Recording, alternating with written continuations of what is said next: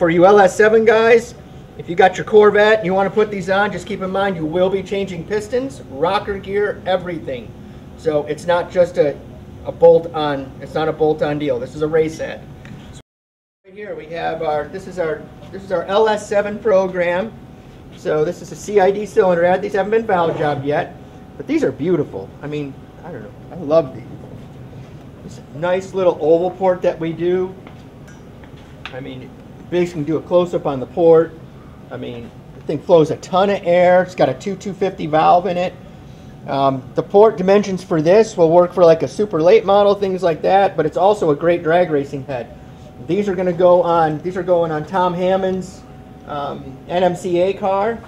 We updated a set of somebody else's heads for him. We did 2 sets of those, updated his manifolds, and now we're switching to this. This will be a huge upgrade for him.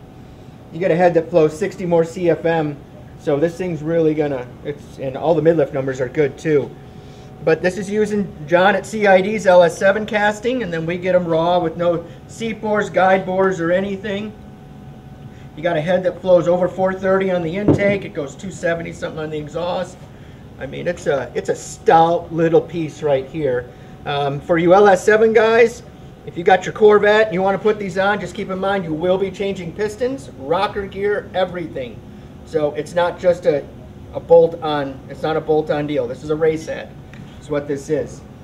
You can run these on the street, no problem, but just keep in mind you're going to have to spend some money.